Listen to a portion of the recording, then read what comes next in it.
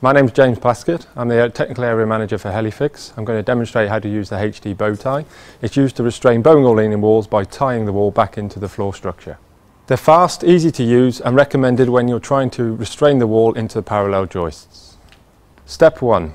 Mark the position of the BowTie on the external wall and drill a clearance hole, typically 16mm diameter, through the brickwork. Step 2. Insert the HD BowTie into the support tool on an SDS hammer action drill. Drive the HD BowTie through 2 or 3 joists as per the specification. Step 3. Blow the dust and debris out of the hole. Step 4. Insert the sleeve over the end of the HD BowTie. Insert Polyplus resin, filling the hole, allowing to gel.